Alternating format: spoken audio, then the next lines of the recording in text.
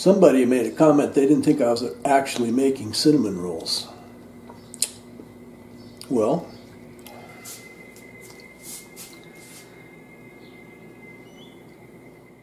please enjoy my stories or whatever else might be on my mind today.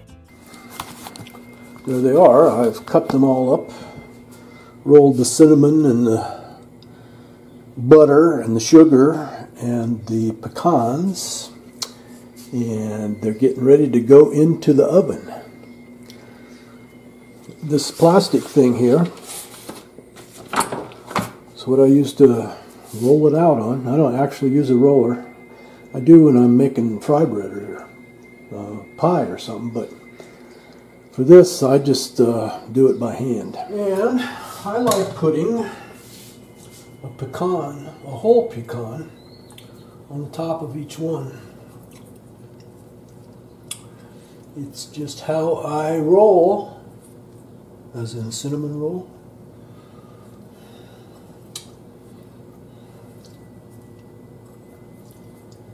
And came out even. That never happens. The universe is playing with me. So these are going to rise for another 45 minutes or so, until they about double in size before I stick them in the oven.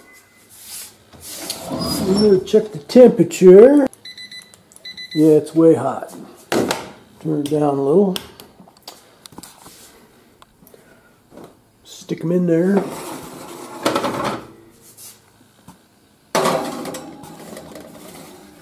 And it'll be about around 30 minutes.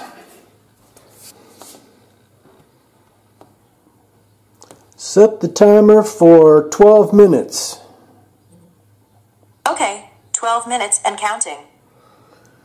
In 12 minutes, I'm going to turn them around in the oven, because ovens are always hotter in the back than the front.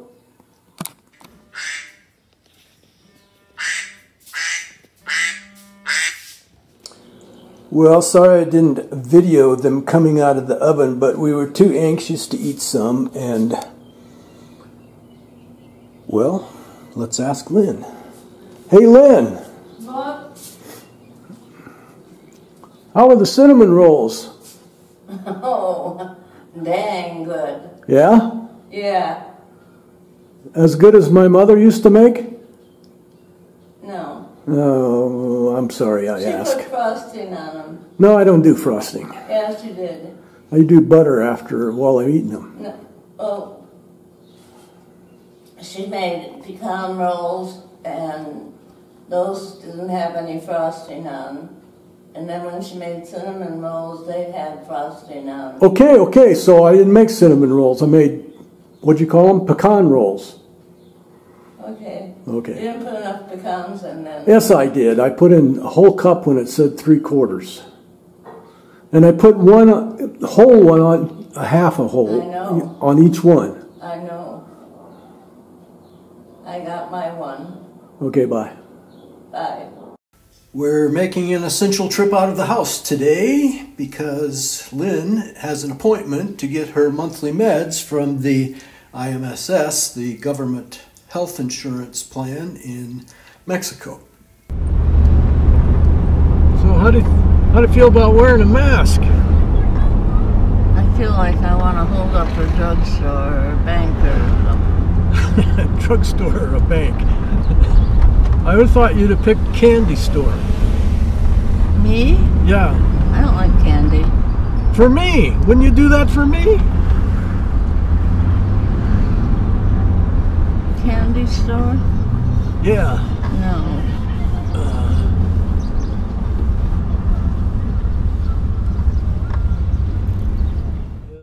Last month we didn't go to her appointment. We asked a friend to do it for us, and we did that because the federal government of Mexico told us since we're over 60 years old we weren't supposed to leave the house. Well, that worked out just fine, and the friend brought the meds to us.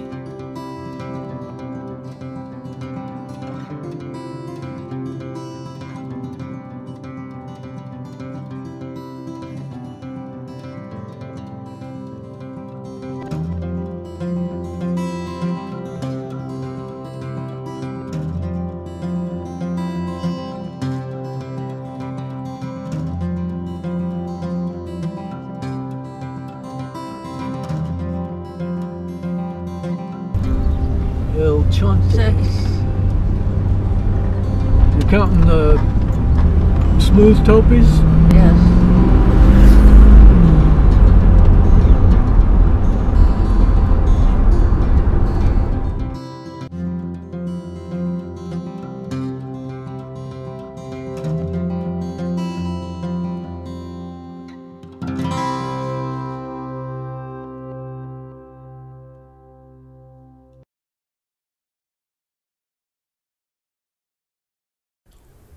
Here we are at the IMSS clinic where Lynn gets her meds every month. She's over there waiting for her appointment while I'm going to go negotiate our entrance into the building. ¿Qué se le ofrece? Necesito para medicina. ¿Medicamento nomás? No más, solo medicamentos. Ajá. Ahorita, un momento. A las 11:30. Ajá.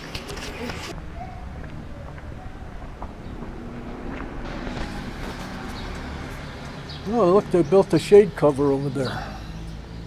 They built a what? A cover over there for shade while you're waiting.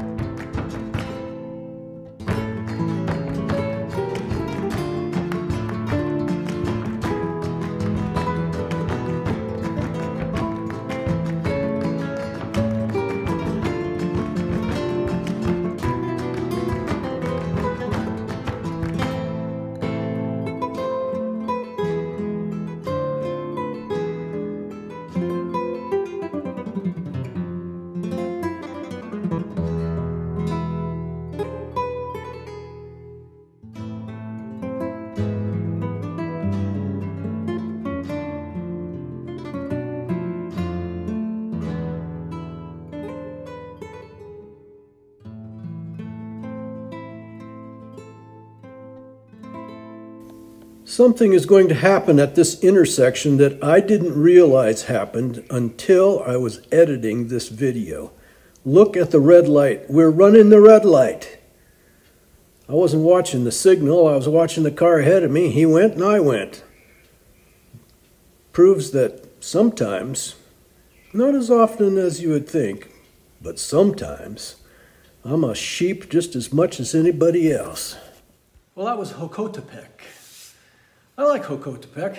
It's a very nice town. It's a little bigger than Ajijic. It's about the size of Chapala.